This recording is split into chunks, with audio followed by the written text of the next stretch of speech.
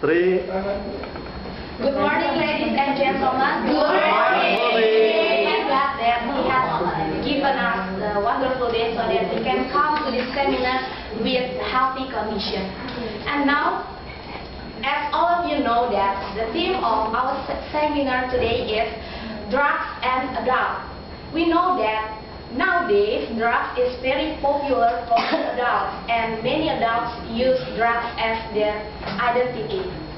And now we have invited a very popular speaker, Robeno Patinasarani, who was a drugs user and alcoholic, but now he is going to say about his experience, share how he faced his life, his past life, how he can turn his life, his new life, become a very popular speaker from the drug user. And now, no need any longer, please welcome Robeno Patinasarani.